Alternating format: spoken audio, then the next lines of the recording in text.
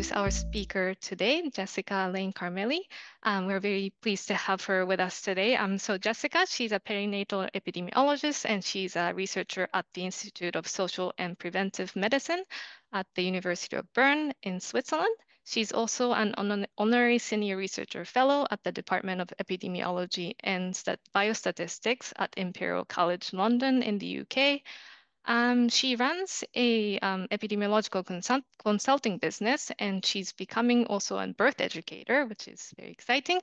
She lives in Switzerland with her husband and two little kids, which is really nice. And we also have her website, so I'll put the link in just a moment.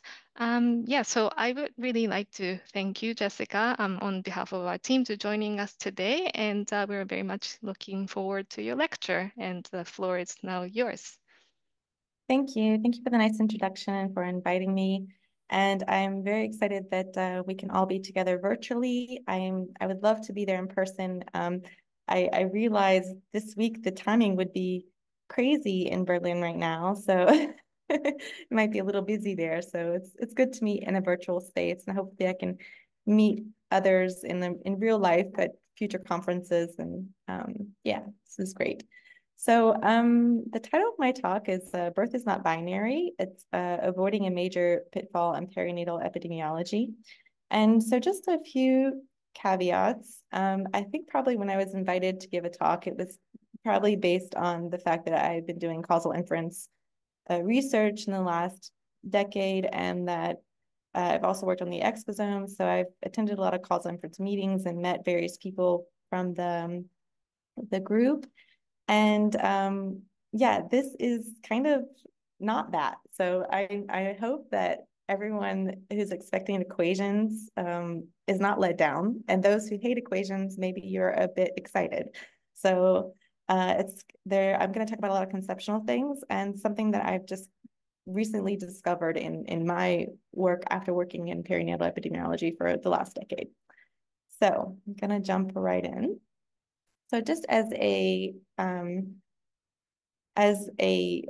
acknowledgement of gender diversity and inclusion.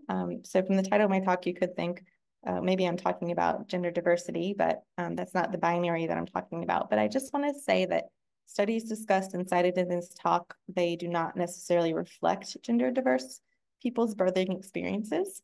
And so when I discuss past research, I will use the terms that the researchers used in those studies. So this is typically women and mothers, but that we must recognize and include gender diversity in perinatal epidemiology to include all childbearing people in our studies, and to also use inclusive terminology. At the same time, I acknowledge that there is a debate about this, and that it's important for cis women to not feel erased by gender inclusive terms, whether that's true or not. And thus I will use the terms that acknowledge a range of people, such as women and birthing persons. So let's get into birth. So we commonly assess birth, and I mean we as in perinatal epidemiologists, but we could also look across the field of epidemiology as mode of delivery. And this is usually simply how a baby comes out. And I'm going to give two examples, and I want us to think about how they would be categorized. So this is Tiff. Tiff goes to her 39-week appointment with her doctor, and her doctor expresses concern that her baby might be too large, and he suggests that she get an induction. Tiff is a little apprehensive because she wants to have a natural birth, an unmedicated birth. It's in her birth plan, it's what she's been expecting. And so she says, no thanks, I would like to think about it. The doctor then says, well, I hope you know that your risk for other aspects increase as you go later in your pregnancy. So Tiff begins to worry about all the risk and things. She says, okay, I'll wait 1 week until my due date, and then I'll get back to you. Her due date comes, and she hasn't slept the whole week. She's worrying about the ability to deliver this so-called big baby, and she goes in for the induction. So the induction doesn't take it first. It takes about within the 24-hour range of what's accepted, and it begins to work. She then goes into active labor, and it's very painful, and it does take some time for her to dilate. Her doctors begin to worry, and they give her more synthetic oxytocin to try to encourage labor to go quickly. So by this point, she's been in 24 hours in the hospital, hooked up to electrical fetal monitoring. There are times where the baby's heart rate gets worrisome, and she's really stressed. She hasn't eaten, she hasn't slept. And because the contractions are so painful from the oxytocin, that synthetic oxytocin, she gets an epidural. So this begins what's called a cascade of interventions, which I'll discuss later. Eventually, her baby is born vaginally through a forceps and through this cascade of interventions that made her feel uncomfortable and in some ways violated. So she leaves the birthing experience feeling not so positive about her birth. And she's had a lot of things that have happened during this experience. But her baby is fine and healthy, not too big though, about 7 pounds. This is Ella. Ella also gives birth at the same hospital as Tiff. Now, Ella has a midwifery care model, and her midwife allows Ella to go to 41.5 weeks when she goes into spontaneous labor, meaning that there was no induction or medication or anything that started her labor. It started on its own. She labors at home in the comforts of her home until it's time to go into the hospital. At the hospital, she gets into the birthing pool, which she requested, and she's able to manage her pain and contractions through water and with her midwife's assistance. Her labor is a little bit long, it's about 12 hours. There's pain, but she's supported by a team, and her baby's born vaginally. So, are these births the same? Well, according to our medical records that we might use to analyze the data, according to many studies, they are. They're considered to be a vaginal birth, despite being very, very different. So, pop quiz. How do we typically measure, view, and analyze the variable of mode of delivery in perinatal epidemiology? So just something to think about. So we have 2 categories where we look at vaginal births versus cesarean section. 3 categories where we assess spontaneous vaginal birth, assisted vaginal birth, and cesarean section. 4 categories where we assess spontaneous vaginal birth, assisted vaginal birth, elected cesarean section, and emergency section, or 6 categories. So I'll give you a clue. It's in the title of the talk. Usually birth is binary. We are looking at 2 categories of birth, vaginal versus cesarean. So this brings me to the first pitfall, which is that childbirth experiences may be categorized as similar that are in fact polar opposites, or at least different enough with our assessments. So we'll look at this with the first question, where we want to look at the association between mode of delivery. Mostly, we're interested in the relationship between cesarean section and childhood obesity. So the proposed mechanism is that the vaginal microbiome protects the childhood risk of obesity. As this passage colonizes the fetus neonate with beneficial flora, and that the infant microbiomes have been found to be very different for those born vaginally versus born by cesarean. So the exposure here is babies born by cesarean section and babies born vaginally. And the outcome is childhood obesity. And we adjust for a set of potential confounders, such as age at delivery, breastfeeding, childhood nutrition, socioeconomic status, and education of the household. And we find no association. And this is true. These studies have been conducted and people have found no association. People have also found an association. So the first problem with this is that microbiome exposure may differ greatly within the categories of both vaginal and cesarean births. And this could be based on several factors, but just a few, is that vaginal deliveries do not all have the same microbiome. So routine interventions may influence the microbiome and childhood obesity. Antibiotics, and I'm just talking about vaginal deliveries in this instance, because we tend to think of antibiotics given when a woman or birthing person has a cesarean section. But it's actually estimated that in many places, up to 30% of women who deliver vaginally may be given antibiotics. So this would influence the microbiome. but also it can influence infant delivery when they're weighed, so birth weight. And this has not been explained by mode of delivery. So then if we look at those who are categorized as mode of delivery of a cesarean section, C-sections occurring post-labor, meaning that whether it was spontaneous or not, if a woman goes into labor versus having a scheduled or elective cesarean section, they have different microbiome. The infants have different microbiome exposures. And then we have situations where the maternal microbiome seeding can occur for infants born via cesarean section. So this is where the woman or birthing person chooses to expose their infant to vaginal or another microbiome after birth. So then if we look at other hypotheses that aren't really considered in our causal model from the previous slide, we can see that there are other potential causal models, such as the effects of labor and birth.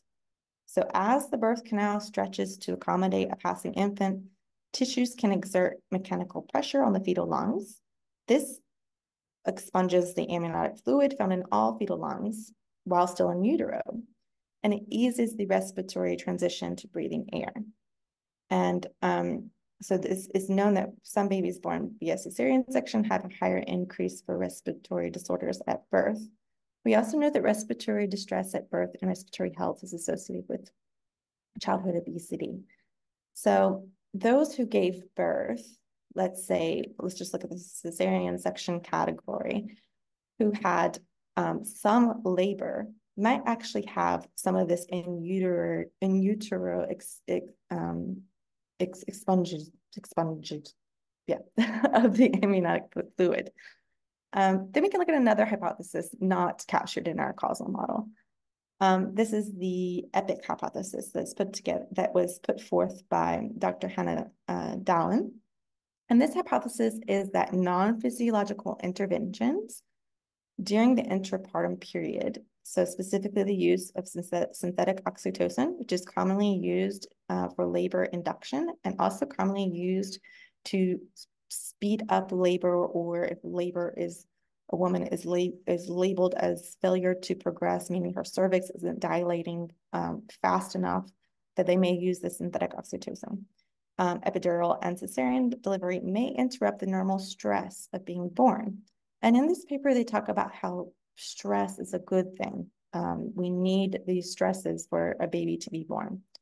And this results in epigenetic modification of potential gene expression, such as those that program immune responses. And this can include weight regulation and metabolism.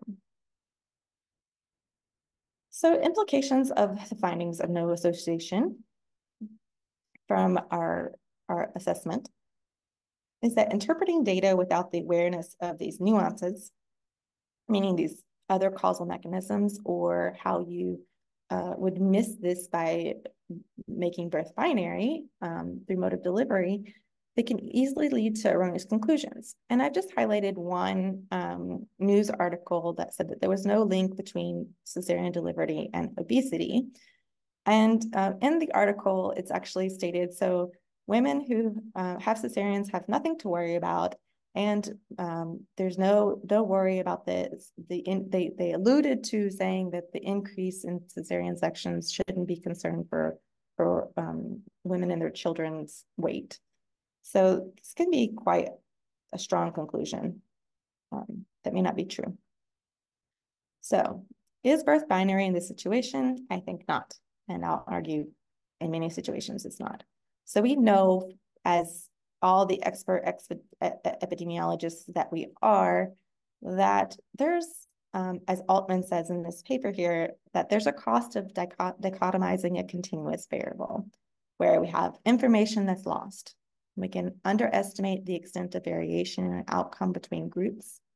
So in this situation where we have vaginal birth and cesarean section, we are assuming that only vaginal birth and C-section are the values that matter in our analyses, and thus we're not accounting for variations in births. We are also saying that all vaginal births are the same and all cesarean sections are the same exposure-wise. something with which I find completely false in probably almost any scenario.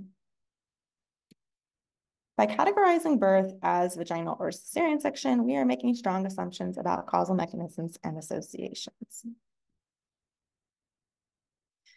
So I'll bring forth my second issue, or pitfall number 2, if we want to call it that. We are often not assessing the birthing process, especially the role of interventions and how the woman or birthing person is made to feel. So we know that spontaneous vaginal birth rates are decreasing worldwide, while cesarean delivery, instrumental births, and medical birth interventions are increasing. So interventions do what they're supposed to do. They intervene with the birthing process and are associated with, unfortunately, some adverse outcomes. So I'm just going to talk briefly about 2 of the major interventions, which are infusion of synthetic oxytocin and an epidural. So infusion of synthetic oxytocin can be given to induce. There are other ways to perform inductions, but it's one of the most common. And just a recent statistic from the UK is that the rate of induction in 2020, I think it was 3, was 19.2% to 53.4%, depending on the location.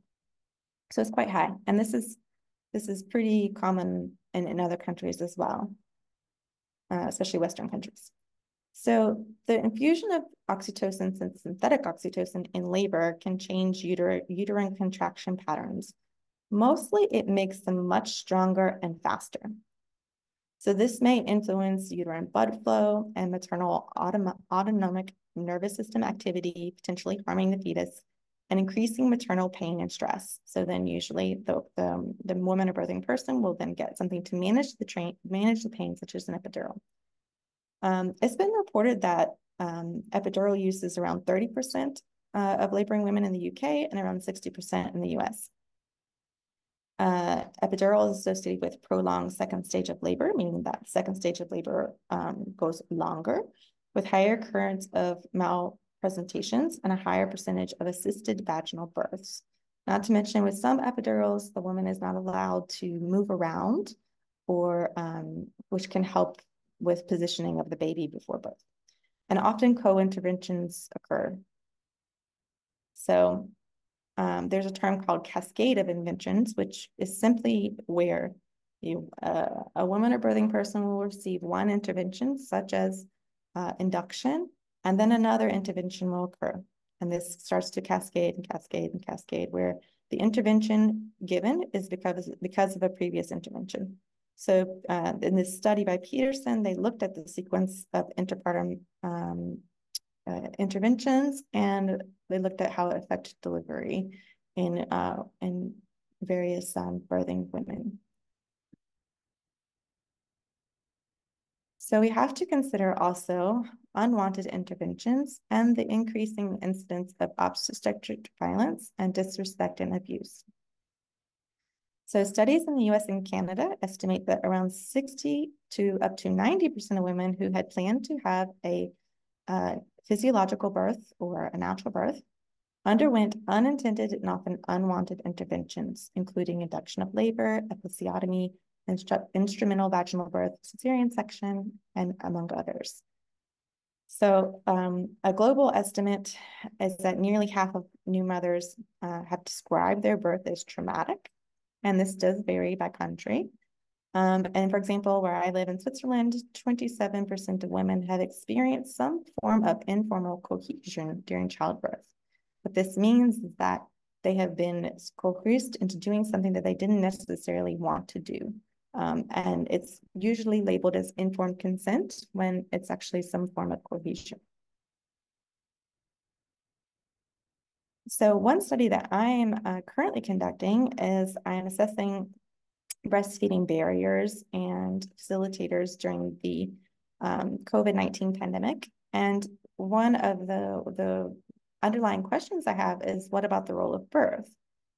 So what we have seen from some studies that have come from the pandemic is that the mode of birth didn't necessarily matter in terms of what women actually were made to feel in their birthing experiences.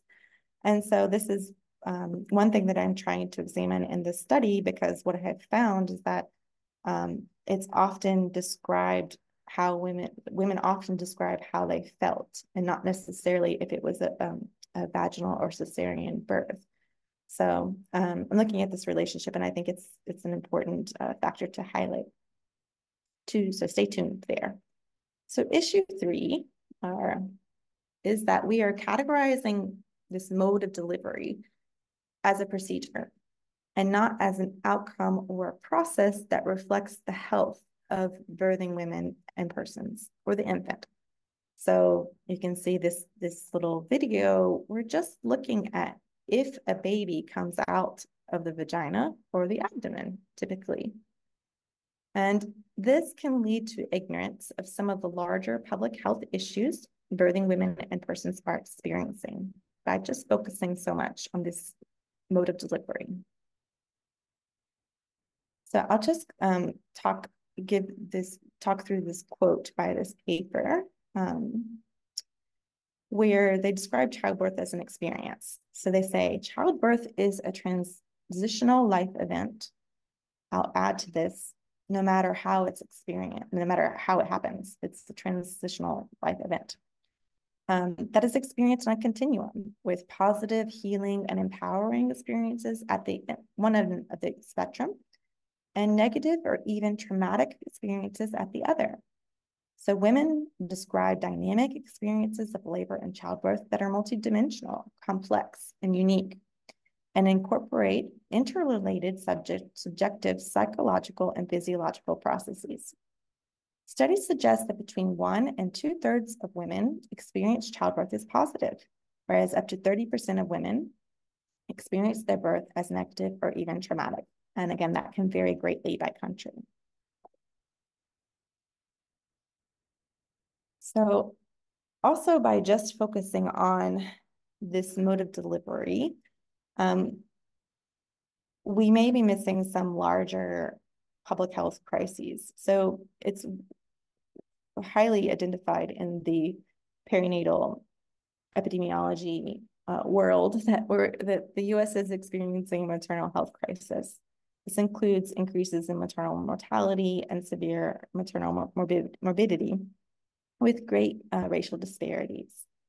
We also are seeing an increasing of medicalized birth in developing countries without much improvements in infant and maternal outcomes. And the COVID pandemic has been argued to be a magnifying glass for existing issues in our systems of birth. So in this paper, I'll quote by Laine et al. They say, parental experiences highlighted how maternity care during the COVID-19 pandemic did not adhere to World Health Organization standards of quality maternity care.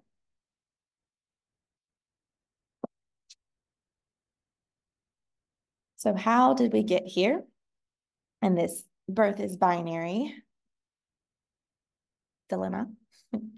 So I argue that we've made strong assumptions that births are the same, whether if a baby comes out of a vagina or not.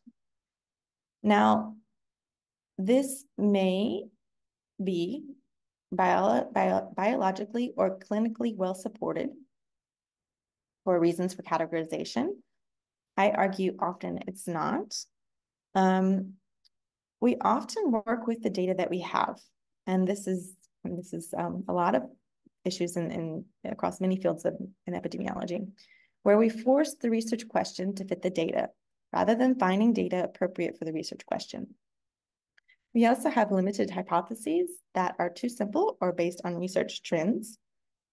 So I think a lot of the cesarean section and infant or child health outcomes have been really driven by this trend, and where we're not really looking further into other aspects of birth and how that might influence the infant and child health outcomes, including the microbiome, but as I presented before. So we neglect the need for expertise in the area of birth and birth research methodology, such as not including a perinatal epidemiologist on a research study where you're assessing any aspect of pregnancy, birth, or children's health. We have many funding limitations. We're working in academic and birthing systems that are largely shaped by medical, industrial, patriarchal, colonizing, and neoliberal paradigms, which influences the way that we view birth, the way that we categorize birth, the way that we measure birth, and that can lead to essentialist philosophies regarding birth. So I offer a few solutions.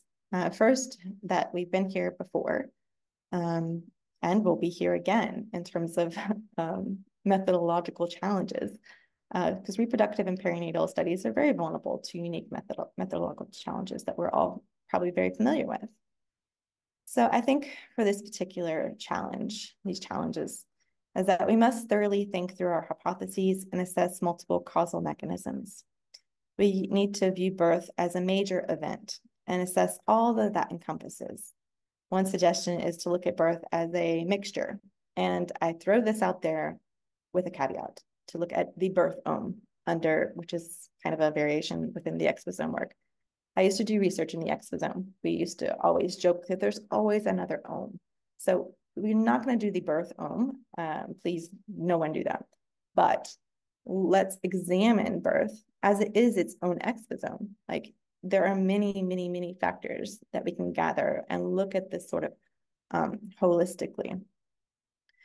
So we can also look at some of this might be to look at other aspects other than mode of delivery and interventions, such as models of care, like midwifery care versus obstetric care, et cetera. So the experiences of childbirth are subjective and must be measured as such. So it's important that we start integrating qualitative and quantitative findings, which will enable a deeper understanding of the complex phenomena of birth. We need to start measuring physiological birth, and this includes out-of-hospital births, which have been increasing, especially during the COVID-19 pandemic and after. This includes home birth and birth center births. And we need to try to start understanding a lot more mechanistically. So to understand and assess, such as like the neurobiological basis, the hormonal blueprint of an undisturbed labor and birth. So solutions and data collection. So we need to have access to data and knowledge about data and the mechanisms that I have discussed, amongst many others. This will require a collaboration with people who have expertise on birth, including perinatal epidemiologists. And I really, really want to highlight the greatness of midwifery researchers, because they are doing an amazing job, actually. And I think we can collaborate more with midwifery researchers to improve our perinatal epidemiological studies. So there's always been an issue of a lack of standardization with regard to some of our data that may come from birth registries, and we need to consider this when interpreting the results. If we do use categories for birth, especially this binary cesarean versus vaginal, we can use quantitative bias analysis methods to kind of estimate these systemic errors that might have occurred. We can start to use multiple categories to create an ordinal nominal variable with more groups, 5, 6 or more, depending on the sample size and other things, so that loss of information can be minimized. Of course, this brings in more complexities for analysis. So I just highlight here a study done by Dr. Peters, where they were looking at long-term health outcomes in children based on interventions and mode of birth. So they have 7 categories describing birth here, which is, I think, a good improvement over the binary. So we also need to pay attention to how we are defining birth in our studies and describing birth. There are lots of terms for birth. So some people may say natural birth, normal birth, but the operationalization of these terms vary greatly. So some people could say a natural birth is something with an intervention. A natural birth just means coming out of a vagina. So we really need to learn. We really need to be very careful in how we're describing birth in terms of these definitions. And I think we really need to start looking more closely at physiological birth. So just to describe what physiological birth is, this is the definition by ACOG, which says physiological births are those that occur without medical intervention. Labor begins spontaneously, proceeds without pharmacologic or surgical assistance, and culminates with a spontaneous vaginal birth. And I'll just add a further definition by Dr. Rachel Reed, who's a researcher in midwifery. She says that this is a birth that involves a woman laboring and birthing her baby in a healthy and uncomplicated way without interventions that alter the functioning of her body. So she argues to also include laboring in that. So I just want to highlight a commentary that I'm glad this was not written by me, because I think that I have my own personal biases, and I'll talk about this further, but I suggest anyone interested in this topic read this commentary. It's titled, "We Do Not Know How People Have Babies: An Opportunity for Epidemiologists to Have Meaningful Impact on Population Level Health and Well-Being." So they talk in this essay about how and why we should study physiological birth. And I agree with them on a lot of what they say in this commentary. One thing, a huge caveat here, is that particularly in westernized countries, we don't see physiological birth anymore. Maybe it's rare, maybe it's 5%. So it's pretty rare to actually see this, especially in the hospital, because there are so many interventions, and because there are so many, there's a widespread of medicalization of birth. So I think if we move forward into this, it's going to be a challenge. We're going to have to look at other birthing environments, particularly birthing centers, which, for example, in birthing at home, which is widespread in some places like the Netherlands. In Switzerland, where I am, it's very, very low. It's about 2 to 3% of women who give birth outside of the hospital, so it would be kind of rare. And in this commentary, I love that the authors say it requires a mind shift for the researcher. And so I'm going to expose myself in that I've been working in perinatal epidemiology for almost a decade. I was looking at environmental and nutritional factors in relation to birth outcomes, and then I worked within the exposome, all within causal inference. And I treated birth as binary. I'm guilty. I'm very, very guilty, and I admit it. And because I didn't think it mattered, I thought that it was a variable and that it wouldn't affect my estimates, and maybe it didn't, depending on the causal question. But before I gave birth to my first baby, pictured here, I decided to breathe, eat, sleep birth, where I started to study physiology, biology, how I would feel, what environments promoted the best outcomes, et cetera. I mean, it just every day I was into the literature, and I learned so much. Excuse me. I learned so much that I didn't ever learn as a perinatal epidemiologist, and I trained at the University of North Carolina, Chapel Hill, and then did my postdoc at Imperial. So I did very strong training in the area, but I never came across the term physiological birth. I didn't really know what birth was. And after I had my first baby, I thought, oh my gosh, everything I've been doing is wrong in terms of my research. And then I thought, why don't more women experience this? Because it was the most beautiful, life-changing experience I'd ever had. And I gave birth at a hospital, at a birthing house in Switzerland for my first, and at home for my second.